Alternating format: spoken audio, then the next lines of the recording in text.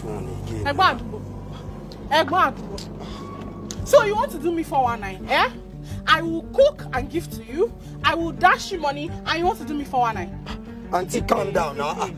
True, you used to give me something in this compound, but me too, I used to go around for you now. I used to because of what I want to eat. And what is it again? How much did I give you to get for? Okay, you give me 3,000. You say me I help you buy 3,000 So fuel. how come the 3,000 naira fuel lasts for only 3 hours?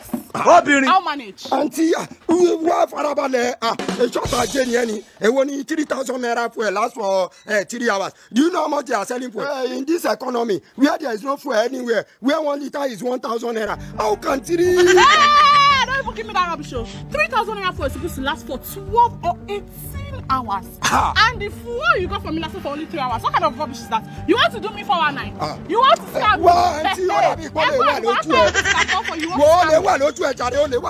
How can you say 3,000 naira fuel will last for 10 hours? What do you mean? Using it till you die. What do you mean? It's supposed to last me 18 hours. What are you even saying? You will see crazy. It's because you are I will show you what I'm Go.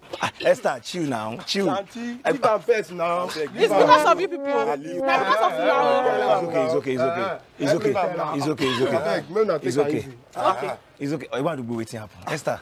I'm a da for you. I don't know waiting I do. I wish you just they drag me since. On top waiting now. Esther, waiting. Okay, let me tell you what happened. I gave this foolish, useless Agbadugo 3,000 naira to get me fuel that is supposed to last at least 12 to 18 hours. This fuel only lasted me for 3 hours.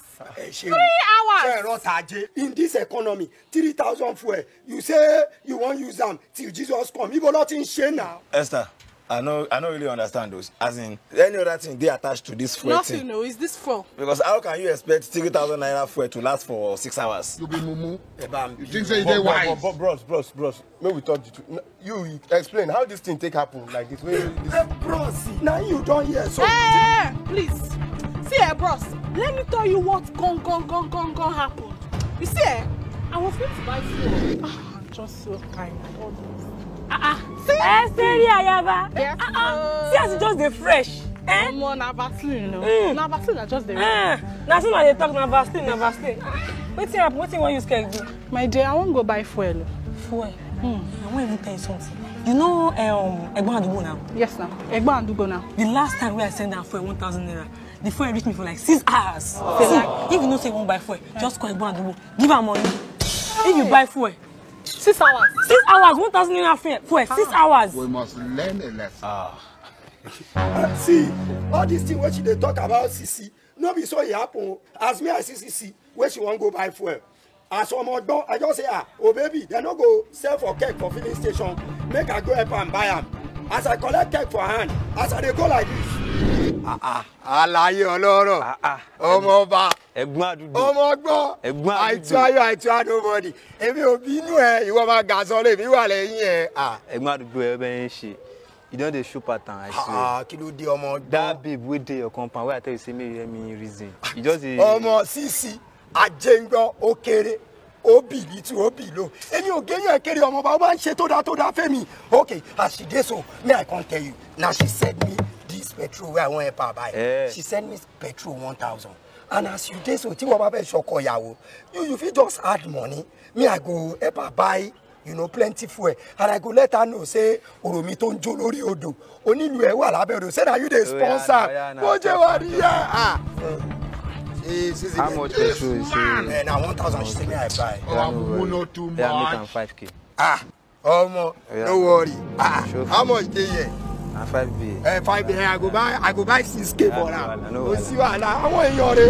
Oh, I'm sorry. Imagine now, you call the talk say you are sorry. I'm so sorry. Look for a wolf. Please help me, baby. Imagine now. I do not know. Now you dey look for a wolf. Eh? I don't know now. 3,000 naira for 6 hours. Oh, they go, Jerry. Please now, don't worry. I will cook something very delicious. Something delicious. You know, I will cook. No, I'm going to show me later.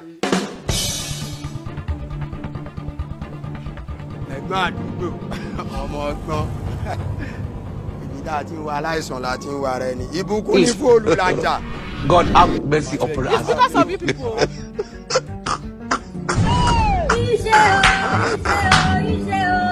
Ajé iná bọ́jà ẹ̀yin tèmi ní computer village òṣèré Moscow iṣẹ́ ló ń ṣe ń bẹ̀ no pressure iṣẹ́.